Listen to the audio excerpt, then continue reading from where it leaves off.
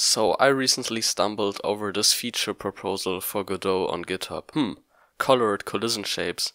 Looks pretty cool. So of course I recreated them in Godot with GDScript. Okay, so I just realized while writing this that intro would fit much more to a devlog, which is a bad thing, because this is no devlog. Wow! So first of all, what can my custom node do?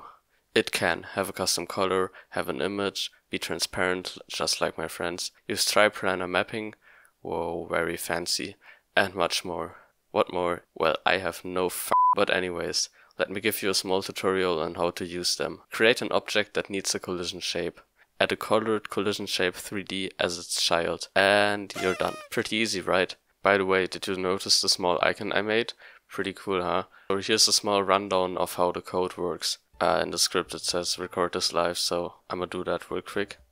Okay, so yeah, let's go through the code. All the variables the node uses are defined here with their docstrings.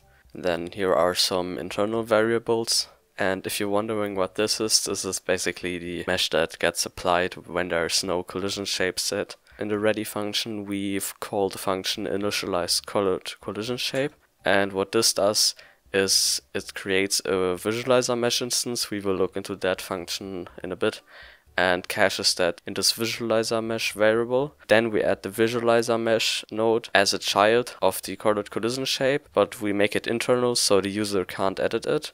And then we create the visualizer material and cache that in the visualizer material. The create visualizer mesh instance function looks like this. We create a new mesh instance, we set a metadata for it so we can recognize it later. Then we disable shadow casting for it, and then we return the created mesh instance. The material basically works the same.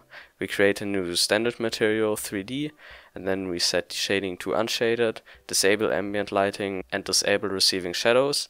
And then we return that. And then the real magic with resizing and swapping out the meshes works in process. If the mesh and the shape are both not a null, we update the visualizer material and update the visualizer mesh transform. If the shape is a null, we set the visualizer mesh to the null shape mesh we created earlier.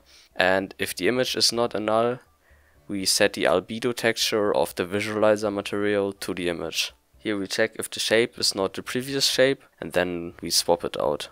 This is where the whole mesh to the shape changing happens.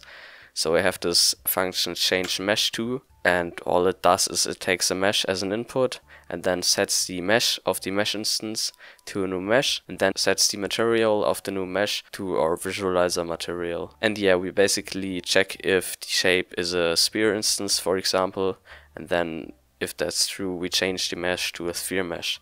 And this is all hard-coded, but I think it's pretty easy to change this up. And if there's no mesh, we change the mesh to our null shape mesh. And here we cache the previous shape to compare it to the new one in the next process loop to check if it has changed in any way. So yeah, these two functions here, update visualizer material. Basically, we just make a bunch of if statements and check if the image or the color has changed or some of the transparency flags have changed, and update visualizer mesh transform. This function sets the radius and the size and the height of the mesh instances to the adjacent thing from the shape. It's basically again a bunch of if statements, and then we do some math in certain cases so that both the mesh and the shape match up. And yeah, that's basically it. I also added docstrings to the whole thing, so if you press F1 in the game engine and search for colored collision shape, there's even a little doc page for it. Do you know what color this is? Right, the color of the subscribe button when you haven't pressed it, so you better subscribe now, you